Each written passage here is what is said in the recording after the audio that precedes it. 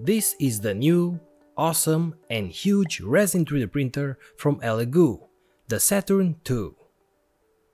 It has a massive 8K screen, very sturdy build with metal parts, tempered glass protection for the screen, very fast printing time, an air filter and some other features.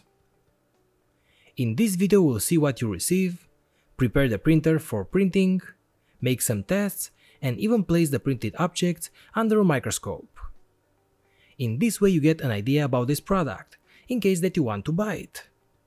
So guys, let's get started.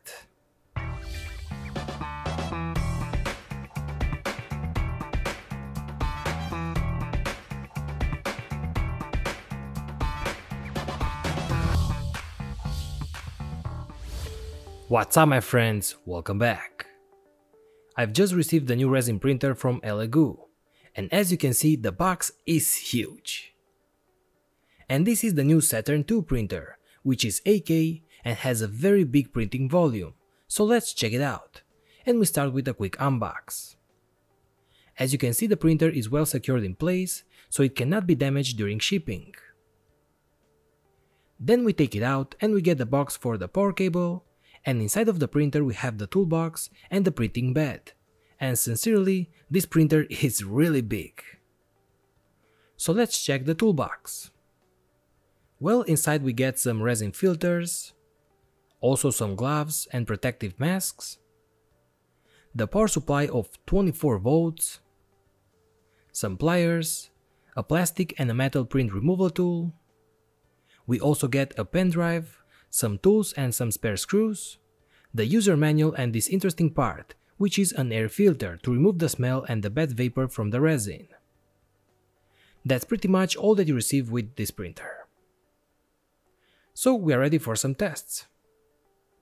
I take the film protector from the printing bed, but also from the resin vat. We put back the vat and let's home the machine. Connect power to the printer and use the main switch to turn it on. Go to the menu and lift the Z axis. Then we place the printing bed over and tie the top knob. We use the Allen key to loose the screws holding the bed. And make sure it can move freely, and then you go in the menu and click the home button. Now the machine will go to the 0 position. And at this point we tied back those screws. And then you have to go in the menu and hit the set Z equal to 0 button, and now the machine is calibrated. So move the axis upwards once again. I also connect the air filter to the USB connector. Now let's add some resin. I think that I should shake the bottle a little bit more next time. But anyway, I insert the pen drive into the side USB connector. Now we go in the menu to print and select the first example file. And now it's printing. So till we get the results, let's talk a little bit about this new printer and all the specs.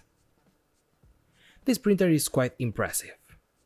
Obviously the part that calls our attention is the 8K resolution display. Now that resolution is actually 7680 by 4320 pixels, and that results into perfect details. Actually, I can't really see any layer line in the results at 0.05mm layer height, so totally perfect details. Now the printing area is of 219 by 123mm, so more than 26,000mm squared. So with a resolution of 8K, that equals to more than 1000 pixels per millimeter squared, and the pixel size is of 28 microns. The height is also quite big, 250mm, so you can get pretty tall prints with this machine. And the display is monochrome, so the exposure time can be very low, from 1 up to 3 seconds, so you can finish your prints quite fast. We have the power plug on the back, just in the middle of the printer, and you also have this lid, that you could take it out and access the main board if you want.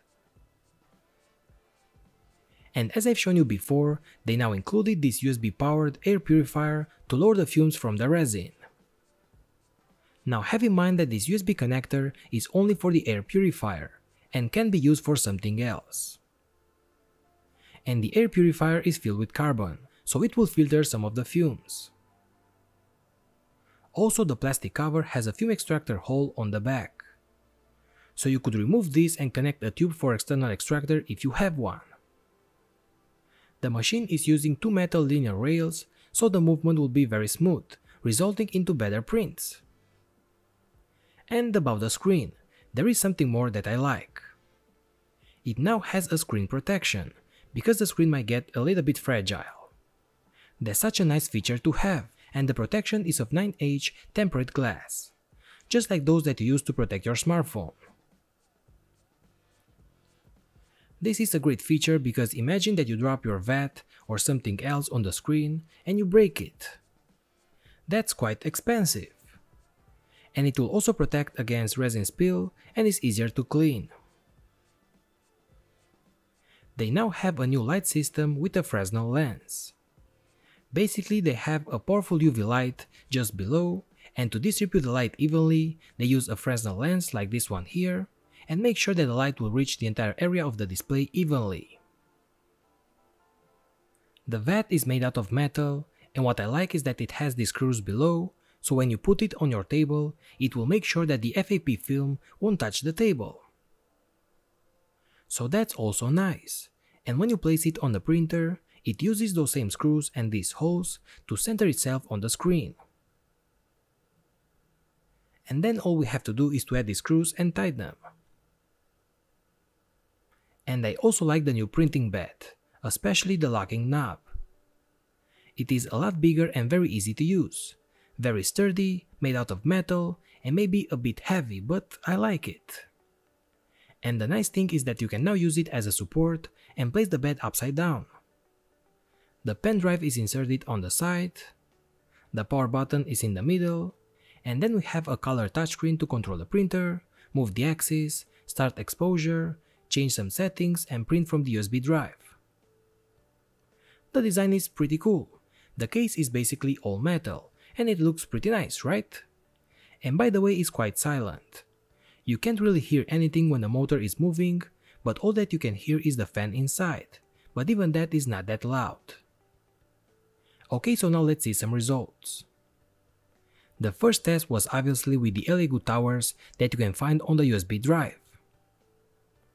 But I've made the mistake of not shaking the resin bottle too much, but anyway, the prints turn out great.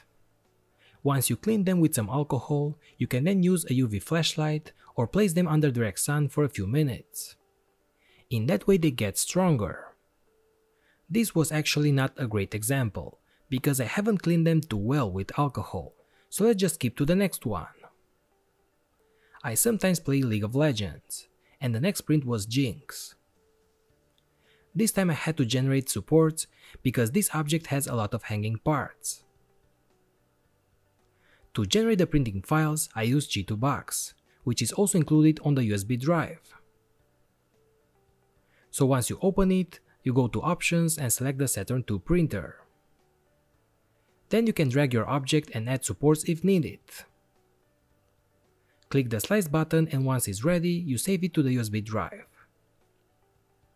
Insert it into the printer and click print from the screen. And this print took a few hours, and we can see that the object is going up and down layer by layer. When the print is ready, we use the print removal tool and get it out from the printing bed. Then we clean it with some alcohol.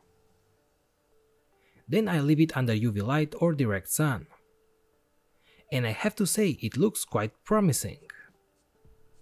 Now we have to remove the supports using some small pliers and our hands. And there you have it. I still have to remove some small parts from the supports, but the quality is amazing. We can see very small details, and you can't see any line from the layer change. It really looks like a mold injected part actually. And here I have it under the macro lens. And once again the details are perfect. But on the head we can see some lines, so I thought it would be interesting to place it under the microscope. So I let you decide if this quality is good or not.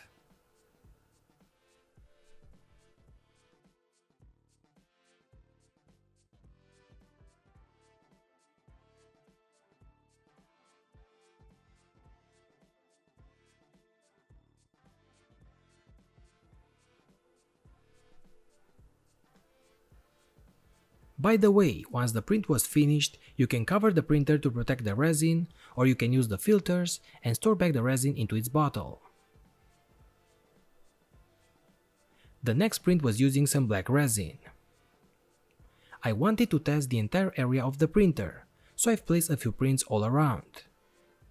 We have Ash from League of Legends, an elf, a horse from a chess game, these parts that I need for a future project, and this teeny tiny test cube.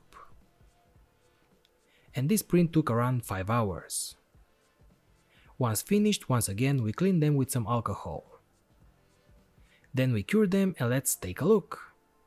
We start with Ash, which once again has supports, and we have to remove them.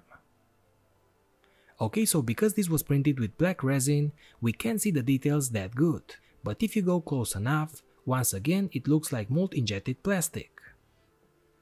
Since the color is so dark, it also looks like a bit dirty. On the cape we can see some layering. But have in mind that this part is less than 1 mm thick, and it was printed with not too much support, so I guess that it moved a lot. But the arrow and the bow are quite good, even if they are so thin and fragile.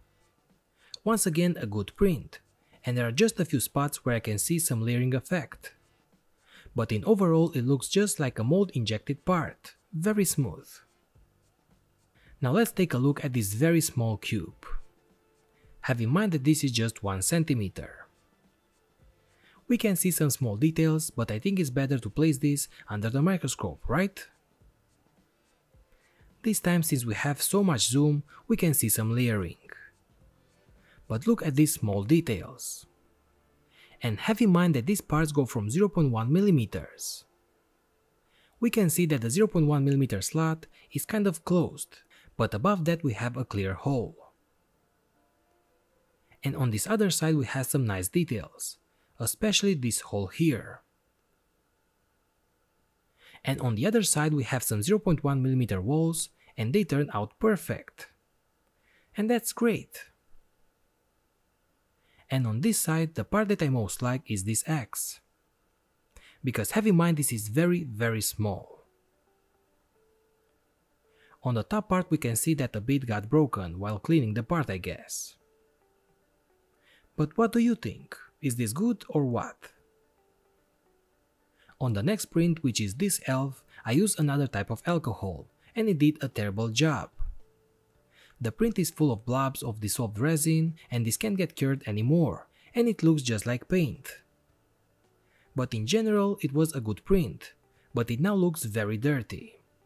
So I should use better alcohol and better cleaning method next time. And the same happened with this chest piece.